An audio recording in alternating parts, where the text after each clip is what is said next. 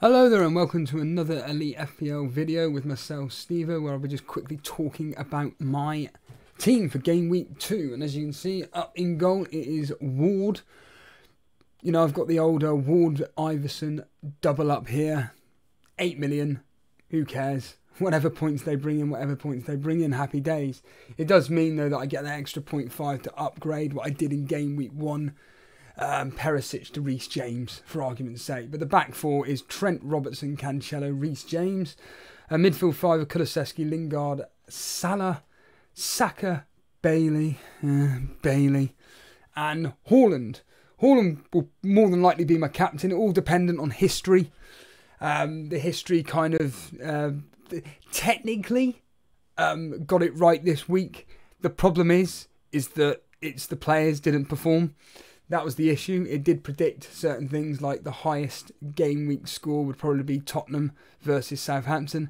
That's what the case was. It's just a shame Kane and Son did nothing.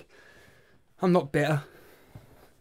But I did the transfer, Kane to Haaland. I did that on Sunday at roughly, I think it was like 6 in the evening, even before we went on stream. So I did that move already.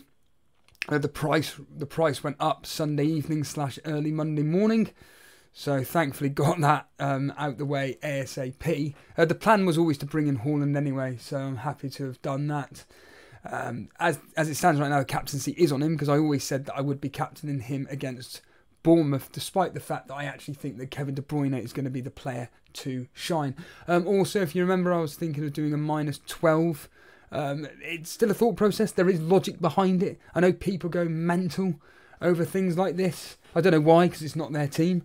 But, yeah, there is logic behind it, and it was to improve the sack of garbage that I've got in the team. But, you know, I don't need to do it. It's a bit drastic for now. I think just stick with the plan, and away we go. So, yeah, like I said, looking forward to Game Week 2. We'll be streaming on Friday. That'll be around 7-8 o'clock. And then, of course, on Saturday, we've got the 3 PM kickoffs that I'll be covering live, and then into Sunday surgery, obviously on Sunday, yeah? Anyhow, as ever, thanks for watching. If you have enjoyed the video, just simply hit the like button. And of course, if you're brand new around here, why not hit that subscribe button? See you later.